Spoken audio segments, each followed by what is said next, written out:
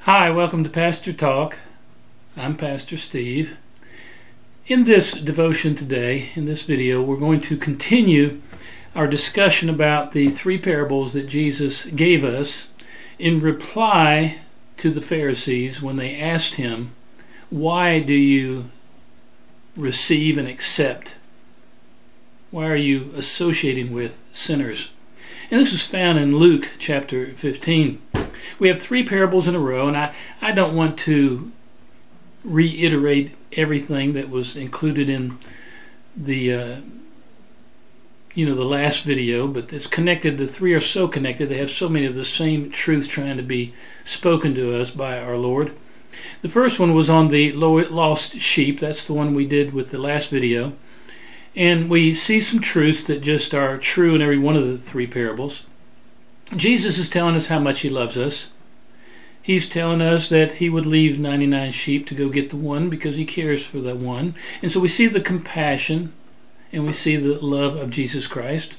We see the comment made at the end of the last parable about repentance, that there's joy in heaven when a person repents.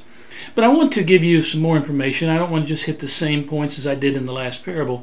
This parable that we're going to speak of today in this devotion is on the lost coin. Let's just read it real quick. Either what woman having 10 pieces of silver, if she lose one piece, doth not light a candle and sweep the house, and seek diligently till she find it? And when she hath found it, she called her friends and her neighbors together, saying, Rejoice with me, for I have found the piece which I had lost. Likewise I say unto you, there is joy in presence of the angels of God over one sinner that repents. And so we see some of the same type of information, except this one is not a sheep. This one is a coin, and of course a coin can't wander off, but we do have valuable things that just get lost. And one of the primary issues, of course, of this parable is God used the word coin. He used the subject matter as being a coin, which, of course, for all of us has the object of value. God values his creation and values his people, those that he has created. He values you and me. But let's talk about another connection that we can see, or in the three parables of the lost sheep, the lost coin, and the lost son, the prodigal son. Some say that we see the Trinity in these three parables. The good shepherd, of course, being the son. Jesus himself called himself the good shepherd. He says, I am the good shepherd and give my life for the sheep. And then we see in this parable with the coin, we see a searching of the house. This would be a picture or shadow, you might say, of the Holy Spirit that does the work of God and searches out for lost individuals. The Holy Spirit is the one that shines the light within our hearts and exposes the sin and that is in us that has caused us to be separated from a holy God, sin that is within us. And so the Holy Spirit, we have the Son as the Good Shepherd, searching the house. The light that searches the house is the Holy Spirit. And then in the prodigal son, we have the Father with his arms outstretched, waiting on his son to come home. And so we see the Father, the Son, and the Holy Spirit. We see the Trinity in these three parables. Not that that was the primary purpose of these parables. It was not. But a beautiful, beautiful identification, you might say, of the Trinity within these parables.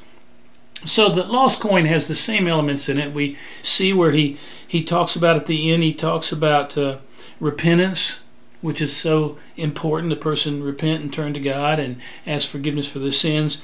We see that there's rejoicing in the presence of angels. So many people say, well, the angels rejoice, and the scriptures do not say that. The scripture says that in the presence of angels there is rejoicing. We see here the identifying of us as being coins.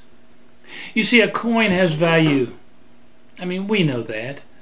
in this world, there's nothing that is considered really more valuable than money. It's what we use for exchange. It's what we use to determine the value of other items. If you're going to buy something, you use a certain amount of money, coins, dollars, or whatever, depending on what country you're in.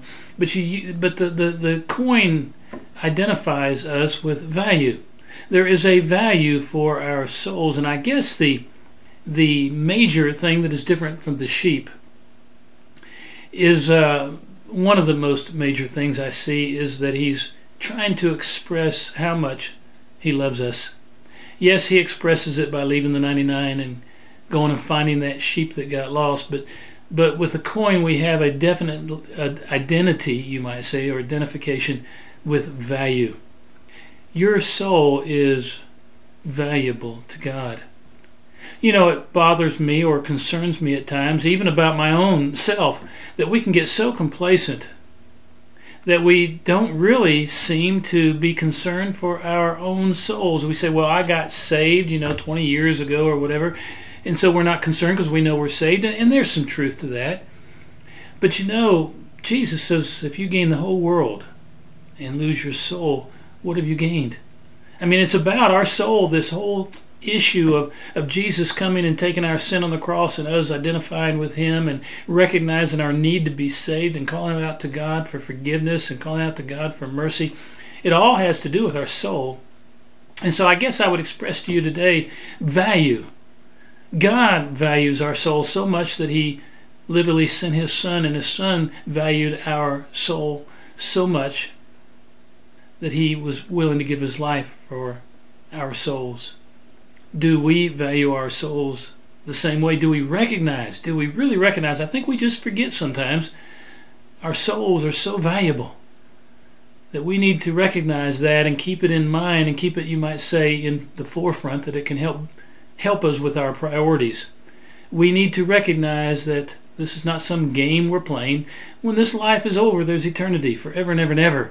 And we need to recognize the value of our souls, that we want to realize its value, its worth, even as God recognizes it. And I think it's something that is revealed to us. The lack of recognizing that is in the lack of commitment of so many Christians in their walk with God.